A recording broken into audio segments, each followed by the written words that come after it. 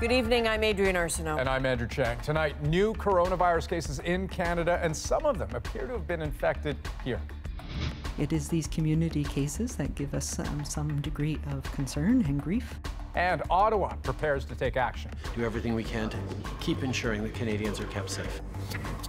And Italy overwhelmed with coronavirus. This situation is like a bomb that explodes. Hospitals so swamped with patients, doctors are forced to choose who to treat.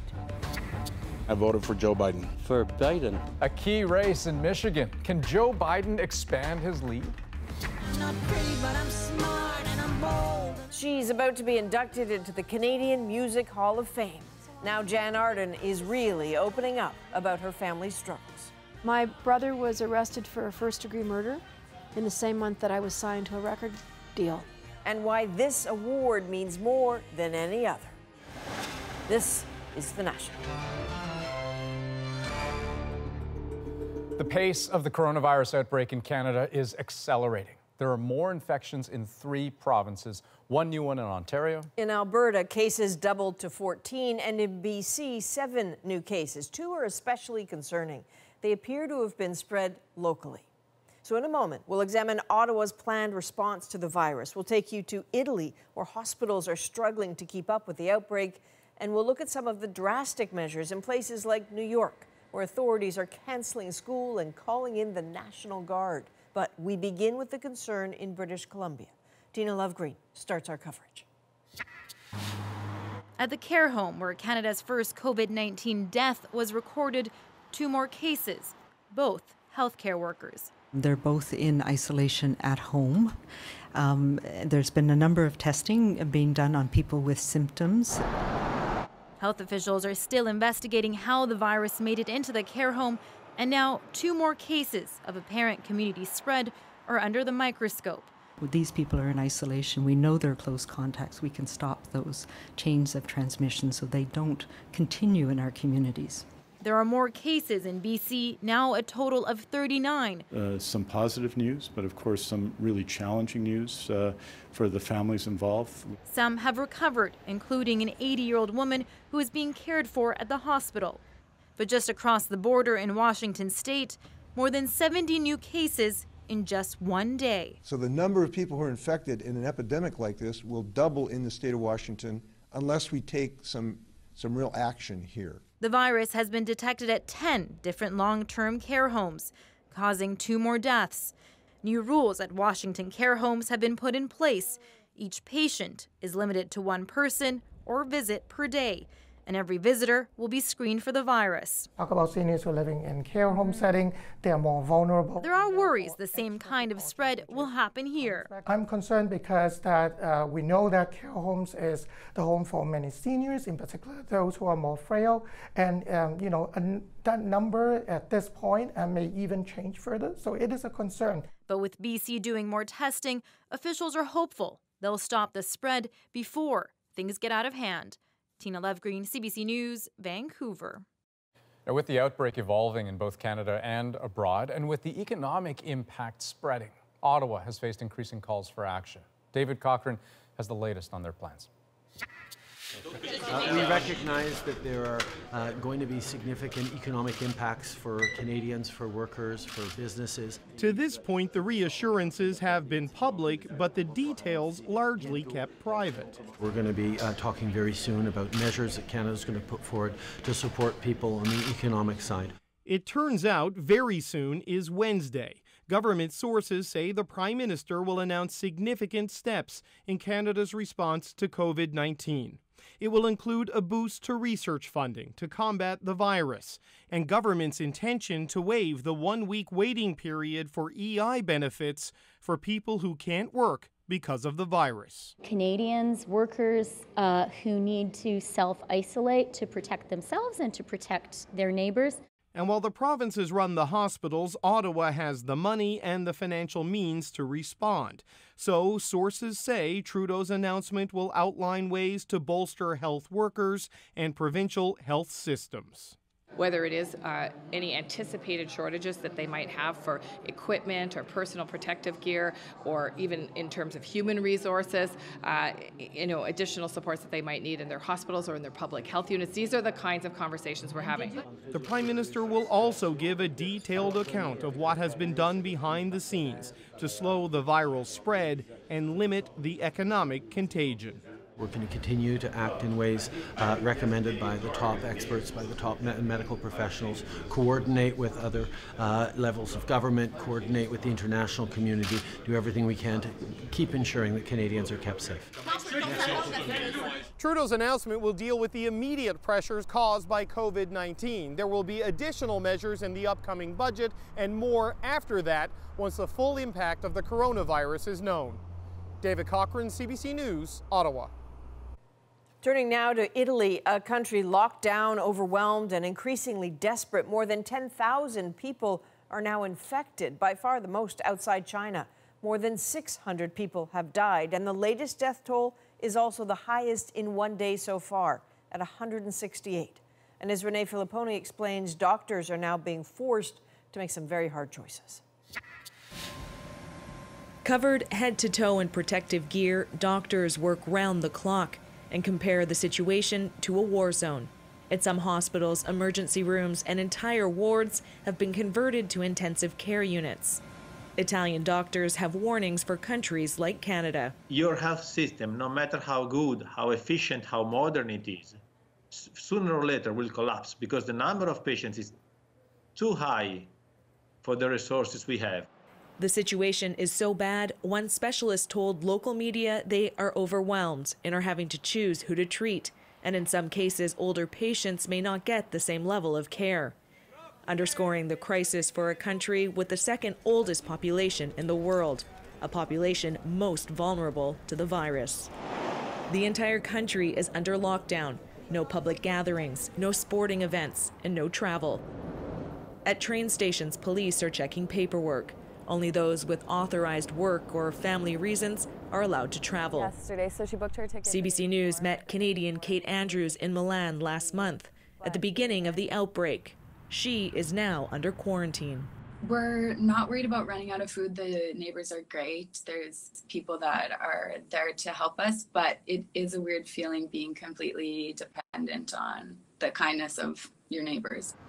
In an attempt to control the spread, Italian grocery stores are only allowing a few people in at a time and keeping shoppers a safe distance apart. When I was paying, they made sure that there was the right distance between one person and another. All of this has grave economic consequences. In an effort to help Italians ride it out, the government is considering suspending taxes, mortgage payments, and bills, and will vote on those measures this week. Renee Filipponi, CBC News, London. So here now is Dr. Taslim Ninji. You're an ER doctor from Humber River Hospital, fresh off your shift, so thank you for coming in. My pleasure. We look at Italy. It's a wealthy country, a top-tier medical system, and yet it's overwhelmed. So what does your ER look like now? So certainly we are seeing increased volumes. We're seeing a lot more pressure on the emergency department system, especially as people are coming in even just for screening if they've had travel history or contact. And so we're starting to look at creative ways we can offset some of that volume in our emerge and in our hospitals so that we can get to our sickest patients. So that's going to look like things like screening centers that are off-site, not in the hospital. And you're going to see, I think, an increasing number of those across the city and across the provinces. And then we're also really talking about how do we get creative about creating capacity in a system that is already close to full capacity. So we have surge mechanisms, as we call them, to get to that overage. We see those in influenza times, and now we're looking at that. So how do we get creative about creating space and capacity within our system to see these patients and treat them? So that means maybe putting off elective surgeries, for example? Yeah, that's a great question. So you know what, when we are talking about that, when we need to create space, we will do things like canceling elective procedures, elective surgeries. We can use virtual care mechanisms, offsite screening, things like that.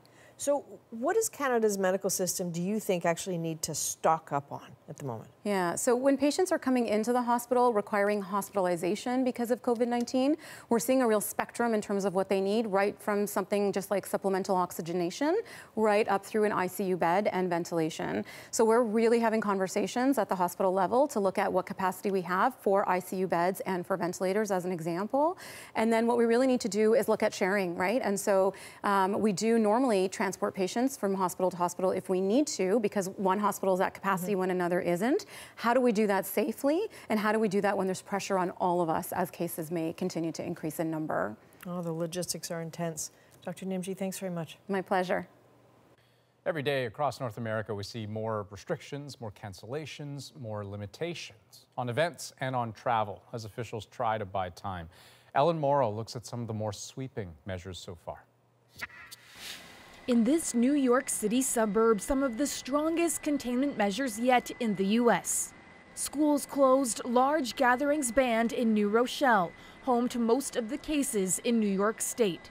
This is literally a matter of life and death. That's not a overly rhetorical statement. Here's your grocery delivery.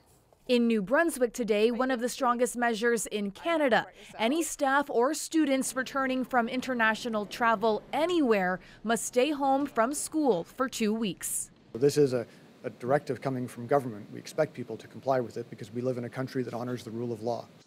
This expert says banning some large events may make sense, but officials need to strike the right balance. I think it can definitely stimulate a lot of fear in people that we're in a situation that might be worse than what we're actually experiencing right now. There's been a domino effect with more coronavirus closures and cancellations every day. Pearl Jam postponing its North American tour. The popular Coachella Music Festival delayed until at least October. Wheel of Fortune and Jeopardy ditching their studio audiences, and major U.S. universities like Princeton and Harvard switching to online classes. You have something this big that's just causing chaos around campus, around the world. It adds a lot of stress. That stress spreading along with the virus, but it's prudence, not panic, officials are urging. This is a real problem, but whether or not you should be fearful of it, you know, I don't find that a helpful response. While Canadians wonder what cancellations and closures may be coming next, officials are reminding everyone to wash your hands often and avoid touching your face. Ellen Morrow, CBC News, Toronto. 228 Canadians stranded by a coronavirus outbreak aboard a cruise ship in California are now back in Canada. So they returned on a flight from Oakland and landed at the Canadian Forces Base in Trenton, Ontario, where they will be isolated for 2 weeks. That base has become a rough and ready quarantine facility now for stranded passengers of 2 cruises. And cruise ships have been singled out as especially at risk for spreading the virus. Ottawa has warned Canadians that if you are planning a cruise, skip it and stay on land. Jonathan Gatehouse explains why. Today is February 19. How dangerous was the coronavirus outbreak aboard the Diamond Princess in February?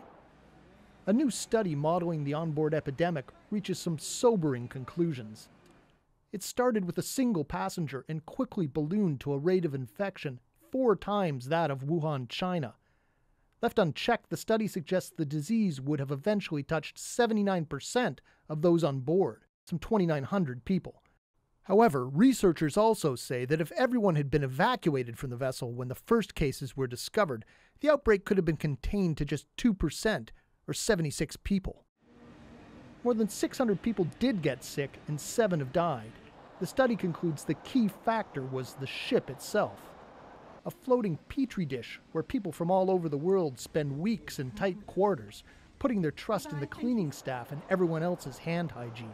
I would probably not advise anybody to go on a cruise for the foreseeable future until the situation settles down. Yet the cruise industry says that it's safe, that they're initiating a bunch of new safeguards to make sure that everyone on board is healthy. I mean, that's a mixed message. Who should people believe at this point? Given what we've already seen in the last few weeks, I think that it's a very difficult standard to meet.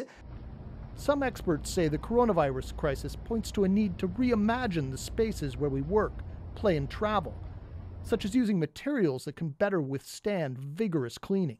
If I told you that your cruise ship was going to have a vinyl headboard, you might not think that sounds really luxurious, but I assure you there are properties that we can put into vinyl now that allow it to be both comfortable, luxurious, and safe. The cruise industry is trying to weather the storm, making it easier to cancel and rebook while slashing prices.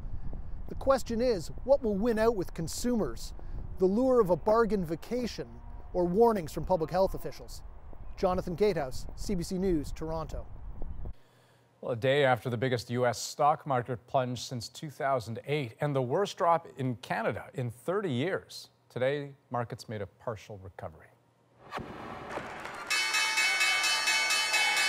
The Red Cross rang the closing bell on Wall Street, perhaps fitting for a market in medical distress. The S&P and Dow both ping-ponged before ending the day up nearly 5%. It was the same story on the TSX, but closer to 3%. Markets may have been responding to signals from the White House. It will go away, just stay calm, it will go away. We want to protect our shipping industry, our cruise industry, cruise ships. We want to protect our airline industry, very important. Be calm, it's really working out, and a lot of good things are going to happen. Donald Trump is reportedly mulling over a broad array of measures, including aid to airlines, support for paid sick leave, and a huge cut to payroll taxes. And as another major round of voting is underway in the race for the White House, coronavirus concerns are making themselves felt. Both Bernie Sanders and Joe Biden have canceled rallies scheduled for tonight in Cleveland, Ohio, but still preceding votes in Washington, Idaho, North Dakota, Missouri, Mississippi, and Michigan. That last one, Michigan, is the big prize with 125 delegates at stake. So the outcome of that race has the power to determine the future of Bernie Sanders' run. Paul Hunter is in Monroe, Michigan tonight, just south of Detroit. Paul.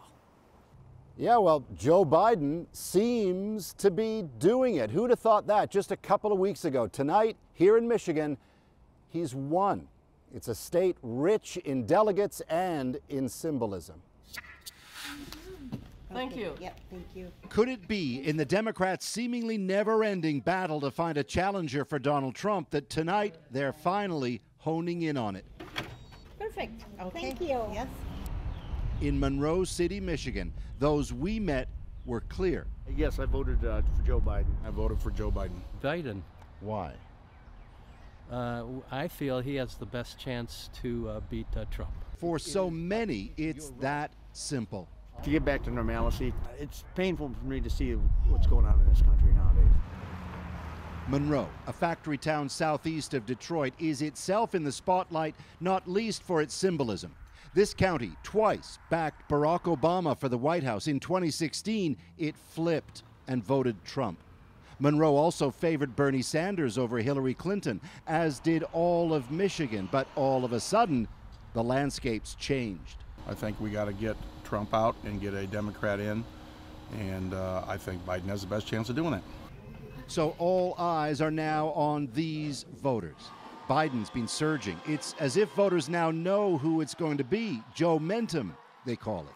Sanders, who needs Michigan to reignite his campaign, this week slammed Biden for being part of the so-called establishment. Does anybody really think that that is going to be the campaign of excitement and energy that's going to grow the base that we need to defeat Trump? I don't think so. I say that honestly as a friend of Joe's.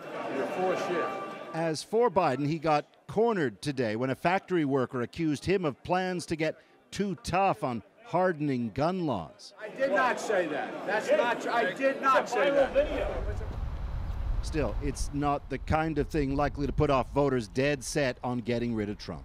Even those who today voted Sanders underlined they'll back Biden if Biden takes on Trump. I would vote for a celery stick if it could defeat Donald Trump. You know, she jokes, Adrian, but that's underlining how Democrats see this election. This isn't like other elections. This is about one thing and one thing only, the way they see it, and it's getting Donald Trump out of office. Tonight in Michigan, the key state of Michigan, Democrats have said their guy to do that is Joe Biden. All right, Paul Hunter in Monroe, Michigan. Thanks, Paul. Well, today marks 1 year since the Ethiopian Airlines disaster. There's not a day that we don't think of her. Up next, we return to the crash site and hear from the families of the Canadian victims. Plus, a spot in Canada's Music Hall of Fame. This is absolutely the biggest one. Why Jan Arden isn't showing any signs of slowing down. And later, the end of the handshake. We've kind of been doing like a little elbow bump. How coronavirus fears are inspiring alternate greetings. We're back in 2.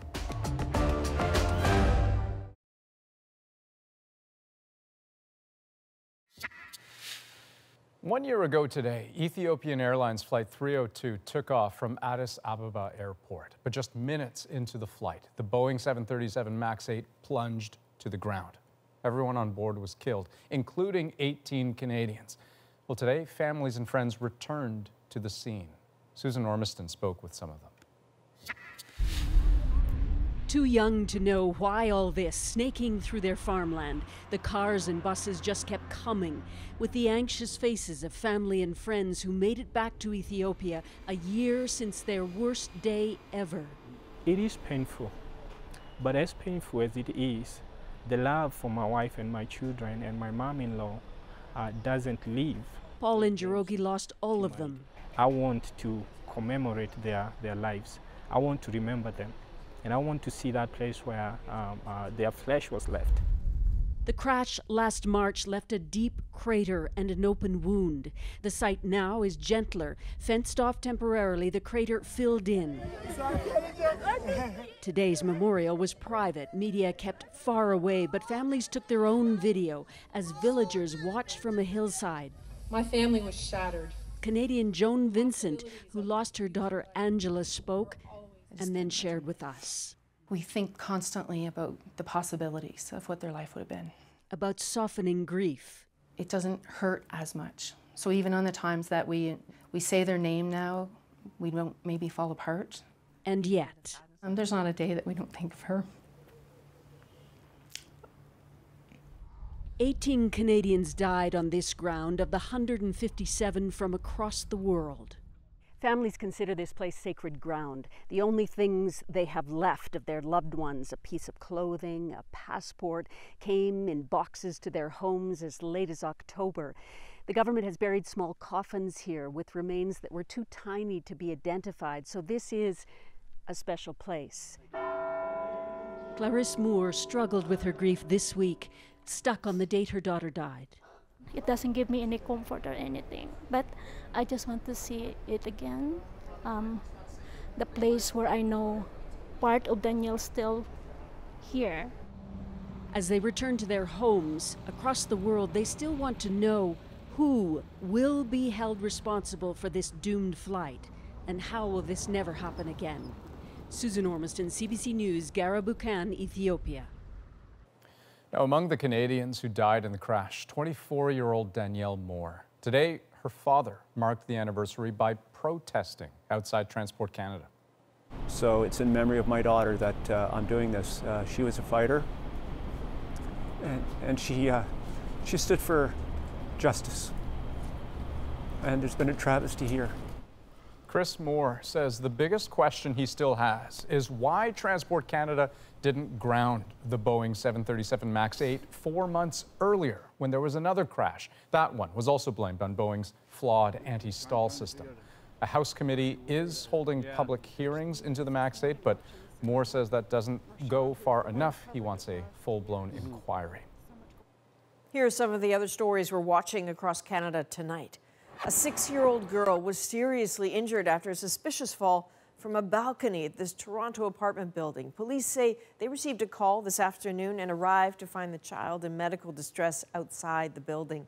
She was taken to hospital in serious but stable condition. It's still unclear how she fell or from what floor. At Quebec. What happened in Quebec on January 22nd is an absolute tragedy. Top parole and corrections officials expressed condolences for the death of 22-year-old Marilyn Levesque, a sex worker killed in January by a convicted murderer out on day parole. During 2 hours of questioning on Parliament Hill today, officials vowed to take steps to prevent another incident like this from happening again. The parole officers involved in the case have been suspended from supervising offenders. This is not about the last 6 years. This is about the next 50 years of this province. It was important for us to actually make sure that we leave no stone unturned. Premier Dwight Ball says police will be investigating Newfoundland and Labrador's troubled Muskrat Falls hydroelectric project. This comes more than 2 years after a public inquiry started investigating cost overruns of the $12.7 billion dam. A scathing final report accuses the former Progressive Conservative government of failing to protect the best interests of the province. The project is 2 years behind schedule and about double its original cost. Well, still ahead, understanding your sick leave policies. If your boss tells you to stay home, will you get paid? But first. It became my therapist and my friend and my solitude and my comfort. My conversation with Jan Arden about her place in Canadian music and what moves her now.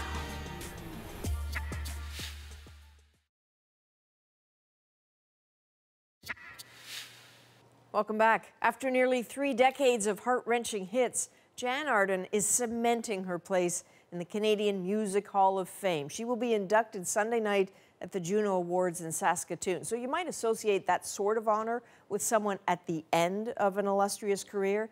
But with Jan Arden, you sort of get the feeling she's just charging faster and further ahead all the time. We caught up at her home just outside Calgary. I'm not pretty, but I'm smart and I'm bold and I'm brave. Long known for delivering devastatingly real songs, Jan Arden is quickly becoming the hardest working woman in show business. 3, 2, 1, action. She's the star of her own sitcom, Jan, but Arden isn't just diving into an acting career. This is a very stressful situation. I think that's Jan Arden. She also has a weekly podcast, a new book, a new album, and an upcoming cross-country tour. The headliner, though, the Sunday's Junos and a ticket into the Canadian Music Hall of Fame. The incomparable Jan Arden. It's a big moment in a life of them, but something, or rather someone, will be missing that night. Jan's best friend, her mom, who died of Alzheimer's just over a year ago. The grief still grips, maybe always will. And yet, the humor and humility that make Jan Arden such a Canadian treasure still shine. Look at the geese, you guys. They're fun. It's so late to be going south, you knuckleheads. She's got a lot to say, so we caught up at her home just outside Calgary. Welcome to Jan's Road. Thank you. Funny meeting you here. Yeah. Is this your happy place? When people talk about, you know, I need to go to my happy place. I love getting out here and walking. It is usually quiet. You know, we've found underpants along here. What? I think this was at one time a little bit of a lover's lane. You know, old country roads. Right. So since your mom has been gone, so it's been about a year. Yeah, she died December 29th, 2019. 2018. 2018. How have you been managing? You know, I think I'm doing pretty good for the most part. I mean, I would do anything to have a weekend to hang out and, you know, have some food and eat some potato chips. But no, they were ready to go. And my mom, she left me with a sense of positivity. It wasn't a bad thing. So that's who I had as my guiding light. They led you well. Yeah, they both did. They'd be so proud of you now, this Hall of Fame thing, I think. Of all the awards you've gotten, and I don't know if I'm just projecting, but don't you think this one is would the mean biggest a lot? one? This is absolutely the biggest one. You know, I have to say I was mind-boggled with the Order of Canada, but I love the sentiment of the Order of Canada because it's about doing positive things for your country, and I am a very proud Canadian. Okay, so as much as I love the outdoors, what do you mean? Can we go inside? What do you mean, that northern wind's kind of getting to you? Just a little bit. You Ontario girls? I know. Let's go light a fire. Okay, thank you. Let's go. Oh my gosh, it's deeper than you think. A little bit. Where's our snowshoes?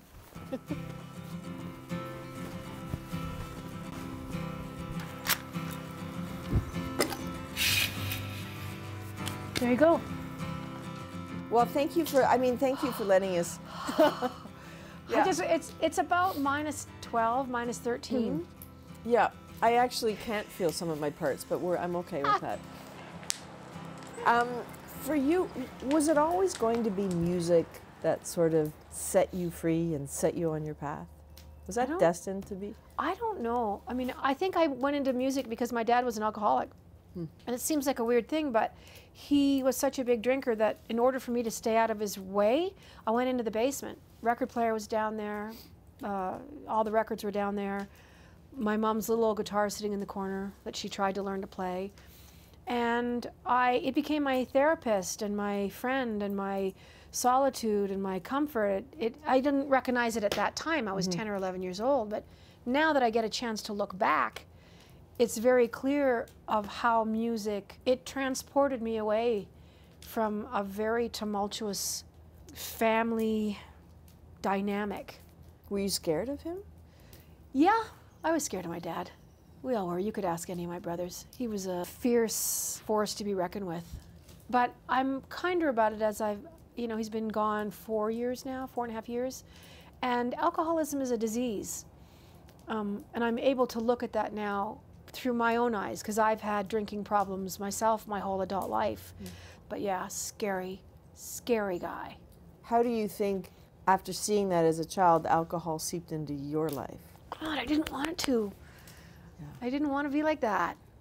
I'm not like my dad so much as, like, I'm not a mean-spirited person.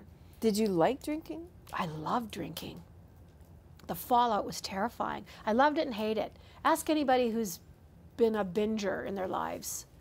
But you're completely sober now? Sober. My mother's Alzheimer's helped me too, because I couldn't be hungover and look after her, and I just knew, I thought, why am I doing this? Do you know what's hard sometimes to reconcile is that I feel like there are a couple Jans. So there's the Jan when I listen to your music, and I remember being in university and listening to your music, and it was the sound. What were you thinking? It was the soundtrack to so many hard things that were going on in life, right? Like it reminded you of some really tough stuff. And that doesn't seem to fit. It doesn't cross over with the sense of who you are. I mean, you're open and you're funny and you're positive and like part of that is, and it makes sense to me now, it was a form of therapy for me. I was always a funny kid. So I think when the stuff was happening with my family, my older brother was in trouble. He went down a different road than me, and I had found music, so I didn't want to be funny in the music. But it was good for me to write down things that bothered me. I did it without even knowing what I was doing. I was secretly writing all these songs, but it was almost like Dear Diary. Yeah. For me, it just had chords to it. But there's an intersection, as I understand it, in your life where things are just getting great with your music, and then they got really hard with your brother. Yeah. In the same month. Yeah, my brother was arrested for a first-degree murder in the same month that I was signed to a record deal. So I often think about how my parents navigated that. What happened with him? He, it was a litany of things. He was sexually abused when he was a young teenager. We didn't find that out until 5 or 6 years ago that he even spoke about it. So my dad's, a force of whatever he's doing, and he picked on Dre all the time. Dre just drank, and he said he would do any drug that he could find, anything. It started with, DUIs and drug charges and assaults and choking with intent, and I mean, I could go on and on and on. And I need to, preface all of this by saying he's always, maintained his innocence with this murder charge. And the Innocence program at the University of British Columbia vets thousands of cases every year, and they took him on a decade ago and are absolutely adamant and steadfast in telling our whole family that there's impossible that he committed this crime. And he's been there 27 years. When my mom was in the throes of her disease, I told her that he was out. Is he? I said, yeah, he's in his apartment. He's using all your doilies. He is. Well, he was such a homemaker. And I was so glad that I lied to her about that. How are you doing without her? I really miss my mom. But she just informs my every decision. She was such a champion of mine. Like, she just cheered me on my whole life. And I wish she could have hung around, like, a little bit longer, but been sane. But I lost my mom my mom like 10 years ago. Anyone that's gone through this realizes it's such a hard thing when they don't remember your childhood and they can't answer all your questions and they can't save you. Our parents are always supposed to save us. And sometimes we got to save them. Your new book called If I Knew Then. Yeah. If you knew what? If I knew all of this, if I could have told myself at 25 or 30 years old, listen, you got so much stuff to wade through, but you're going to come out of it the other side. And who or what will be in your head in that moment at the Junos when you're inducted into the Hall of Fame? Every single person that I ever met in my life that helped me or didn't help me, and how valuable they both were. Sometimes it's all the people that aren't cheering you on that make you even more boundless. Well, that's what you are. Our hands are frozen. There is no human warmth in our hand. Thank you. Thank you. Cold but warm Exactly. at the same time. After the break, paid versus unpaid sick leaves, what you should know about your workplace policies during this coronavirus outbreak. We'll be right back.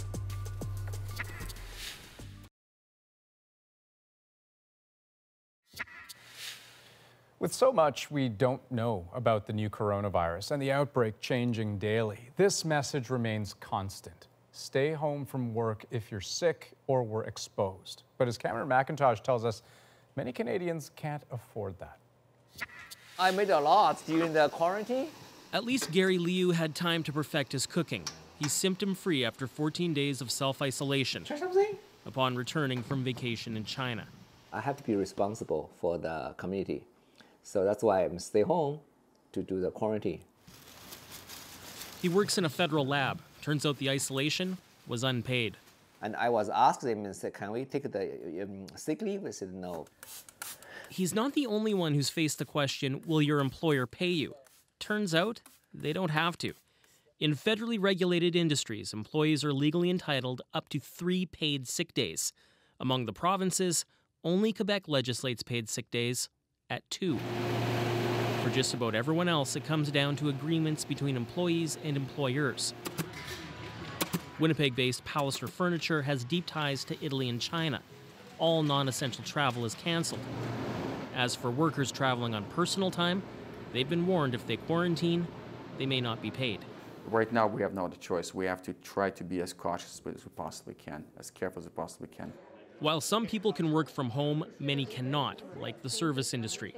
Fair work advocates in Ontario are pushing for 7 paid COVID sick days. People have to make a decision as to whether or not they're going to pay their rent, put food on the table, take care of their kids, or stay home and not be paid. The federal labor minister says it will be easier for quarantined and isolated workers to qualify for EI. We have, as you know, as a government, reduced the wait periods from 2 weeks to 1 week. While it cost him in the end, Liu says he's still glad he did it. If I spread out the virus, it would be very bad. Now, for anyone planning to travel, advice remains to watch for government advisories. Employers will likely use those to determine what kind of sick leave to grant. Cameron McIntosh, CBC News, Winnipeg. After the break, searching for an alternative to single-use plastics. Why compostable doesn't always mean green. That's next.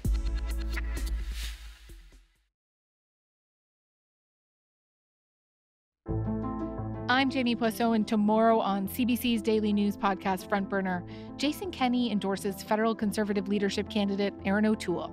We look at why Alberta's premier is taking sides and what it means for the party. Subscribe wherever you get your podcasts. Welcome back. A federal ban on single-use plastics is coming, and many businesses and consumers are already looking for alternatives. But as Tashana Reed explains, plant-based compostable plastics are not necessarily the greener choice. They can be made out of corn or sugarcane, cups, cutlery, and takeout containers designed to be tossed in the compost bin instead of the garbage. Here at this restaurant trade show in Toronto, compostable plastic suppliers are at every turn. It's all natural, right? It's plant-based. It's going to go from the earth back to the earth. Certified compostable means the product has been lab tested and is proven to break down within 3 months in a commercial composting facility. But certification is voluntary in Canada, and that means some products labeled compostable might not be. There's 2 things I think we need to work on. First is getting stuff certified, and second is making sure that for all compostables, there are places where these can be composted. While some institutions and commercial buildings have contracts with commercial composters, most municipal curbside programs in Canada don't accept compostable plastics in green bins. And they get sent to the landfill, where conditions aren't typically suitable for compostable plastics. This Ontario composting company is one of the few we found in Canada that processes compostable plastics. A lot of these windows right now are pushing anywhere from 75 to 78 degrees Celsius. The company was asked to test compostable products for the National Arts Centre. It took 1 year of testing to find a product that met their standards. Okay, so what do we see after 1 week? So after 1 week, you can see inside of here, we've also got some traditional paper plates and things like that in here as well. But here's what that green cutlery looks like. It's very fragile, very breakable. One of these other sets of forks that are in here, no, they're knives. There's the knife. It's not breaking down at all, but that's marketed as a biodegradable product. Right. As we move forward then a following week, you can see the green is breaking down very well again. It's further, just a crumbles apart in your hand at this point. Oh, wow. That green cutlery is one of the products the National Arts Centre chose for their facility. Only 3 weeks into their 8-week compost cycle, it's significantly broken down compared to the other compostable branded plastics. Finding the right compostable product and getting it to a facility that will process it are still big hurdles in Canada's complex waste management system. Tashana Reid, CBC News, Kingston, Ontario. And here are some of the other stories making headlines tonight. Thousands of protesters were met with tear gas today in Venezuela as demonstrators rallied in what is expected to be the beginning of a series of escalating protests against the government of President Nicolas Maduro. Opposition leader Juan Guaido joined the march and led an impromptu session of the National Assembly. Maduro supporters held their own separate rallies in downtown Caracas. Russian President Vladimir Putin put forward political plans that would allow him to remain in power until 2036. He opened the door to constitutional changes that could let him rule until the age of 83 if he so desires. Otherwise, he'd need to step down in 2024 when his second consecutive term ends. Kremlin critics call this move a constitutional coup. Well, the second person ever to be cured of HIV has decided to go public with his identity. 40-year-old Adam Castillo, also known as the London patient, has been free of the virus for more than 2 years now after stopping treatment. He says he wants to be an ambassador of hope to the millions of people living with HIV. Castillo received a bone marrow transplant from an HIV-resistant donor. When we come back, putting the handshake on hope. Hey, Mayor Mike. How are you? Oh. From politicians to everyday Canadians. That's next in tonight's Moment.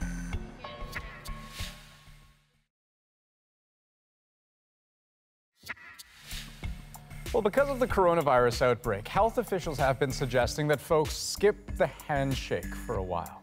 And while not everybody's on board, there are lots of people, from politicians to everyday Canadians, willing to get creative. So we wanted to ask a few Canadians what they've come up with, and that is our moment. People are doing this in the air, or they're doing the elbow thing, or they're doing like, oh, hey, but not really shaking hands because, I mean, we have to be careful, right? In my office, we've kind of been doing like a little elbow bump.